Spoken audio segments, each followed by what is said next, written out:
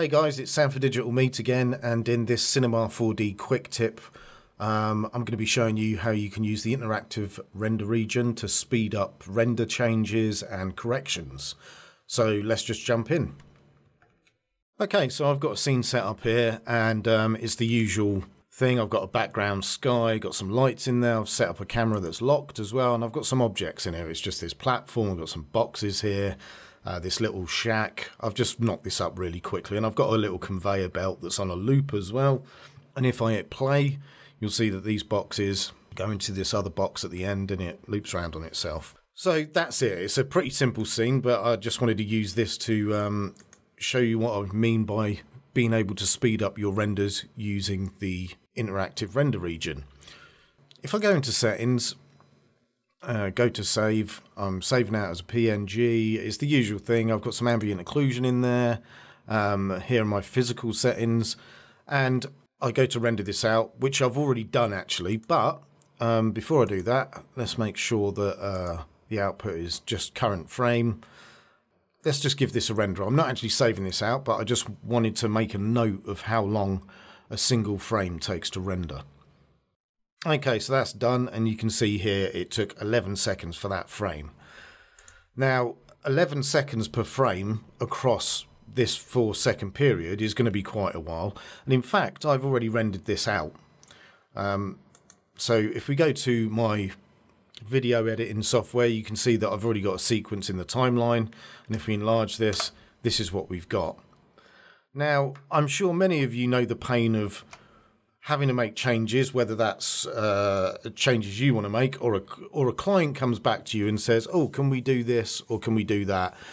You think, oh, I don't really want to render out every single one of those frames. I mean, in this case, it's not so bad, but if you had a render that maybe you left running for a day or two, and then the client comes back and says, we need to change this, and you just think, I've got to render that entire thing out again, there may be a way that you can help speed that process up. So for instance, in this I've got these boxes here, and you can see I've got a yellow line going around this conveyor belt. If your client came back, or even you yourself decided that you wanted a yellow line around these boxes, there's a way you can do that without having to render out the entire sequence again, you know, creating your yellow line around these boxes and then rendering out every single frame of this animation. So I've actually made an object called boxes outline, so let's unhide that, and as you can see, here's my boxes outline. So what would you do instead of rendering out the entire animation again? Well, what you can do is you can go down to interactive render region, and you can actually use this to set up where your region's going to be. So you can grab the top there. Remember, I only need to add this yellow line, so you just got to make sure that that's in side of our little region there, and get in nice and tight on that. And now what you can do is go to your render settings, go to your output, and you've got a little checkbox here for render region. So let's just click that on, fold it down, and then you can copy the location of the left border, the top border, right border, and the bottom border. So in actual fact, the size of this box, you know, its location of its edges.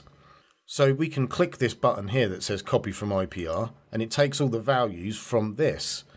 We now no longer need this, so we could actually turn it off if we wanted to. If I was to render this now, this is what we get.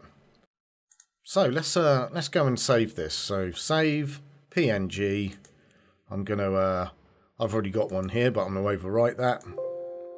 Let's replace it, and let's save this. So let's go and save that, overwrite it, and there we go. We've got our little section there. So now going back to my video editor, let's go drag that in. I'm in the wrong place, still overlays, there we go. So here's our box outline.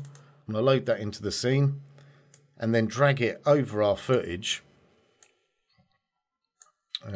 make it fit our timeline, and then enlarge the image.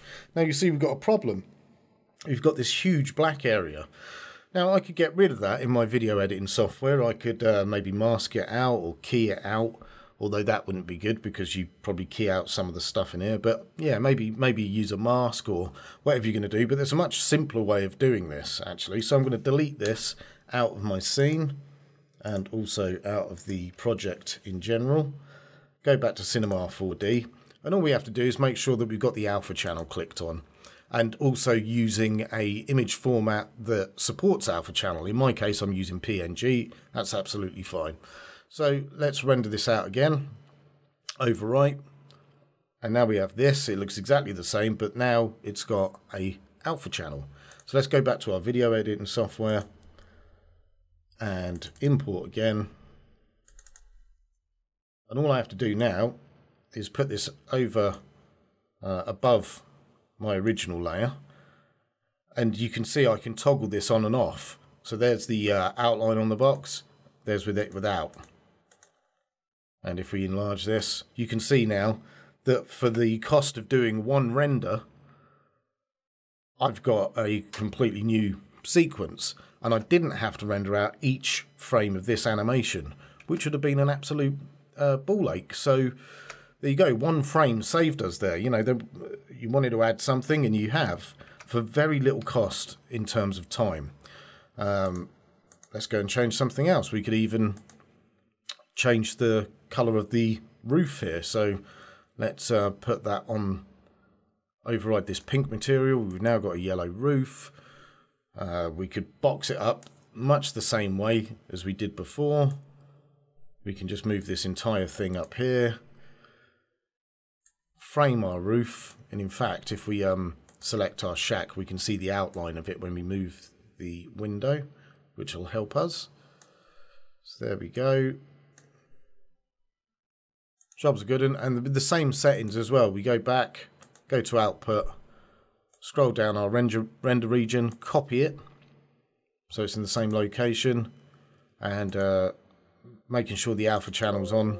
I've already done one here, you can see, but we can override that. Image format that supports an alpha channel, turn alpha channel on, give that a render. There you go. We can close this. Back to our video editor, and now we can change our pink roof here to a yellow one just by overlaying that on top.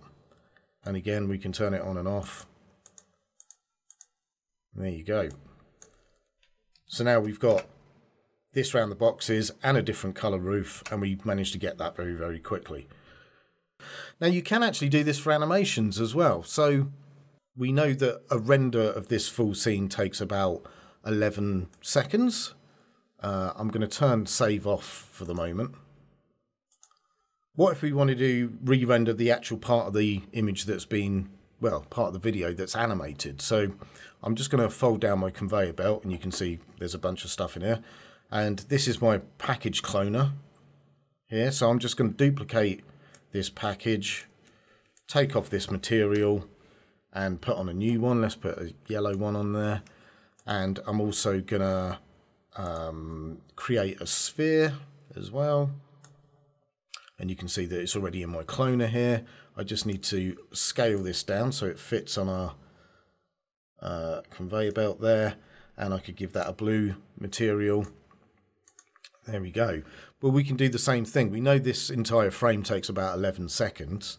So let's make the interactive render region in a place for all the animated stuff, basically.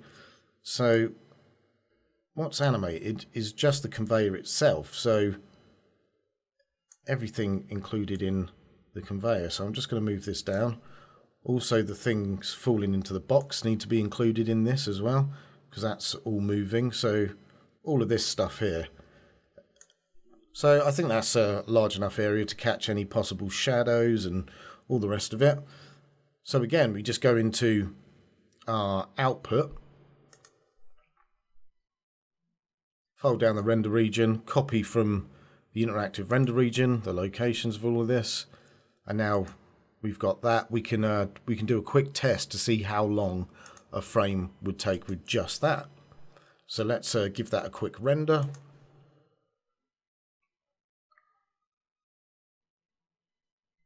There we go. and that took 5 seconds. That's half the time it took to render the entire frame. And over the amount of frames we've got, which is about 4 seconds, that's a massive time saver.